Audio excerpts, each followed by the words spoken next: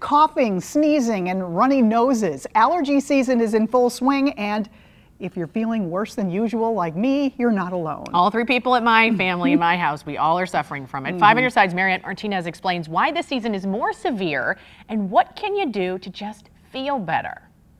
Runny nose, sniffles. Amber Thurman's allergies are keeping her up at night. My nose will just be completely stuffed. I can't breathe through it at all. She's tried a couple of over-the-counter medicines and nothing works that well. So she's turned to Dr. Joe Brunworth, a SLU Care ENT at SSM Health St. Louis University Hospital. And what we look for here is we just look for redness. He suggested Amber try a combination of medicines plus a sinus rinse. And you squirt in one side of the nose and then it's going to come out everywhere. Dr. Brunworth says this year's allergy season is a little worse than usual. So it's not the worst I've ever seen, but on these years where we have some flooding going on in the Midwest, once those water levels come back down, that's when you're going to get those molds start to develop, and then that gets picked up into the air, and then that affects all of us. He says patients can also try switching medication. Sometimes a pill that works for a while can lose its effectiveness. If you've tried everything over the counter and still don't feel well, doctors say you could consider allergy shots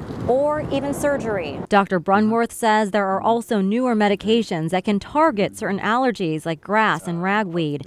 Amber says she will try just about anything so she can breathe easy. It is very nice outside, so I like to be outside and enjoy the outdoors. In St. Louis, Mariette Martinez, 5 on your side. Some other tips here. Wash your bed sheets in hot water a lot. That's going to help kill the dust mites. Keep your drapes and your carpets clean. Wear a mask if you're outside, particularly if you're gardening or you're doing some yard work.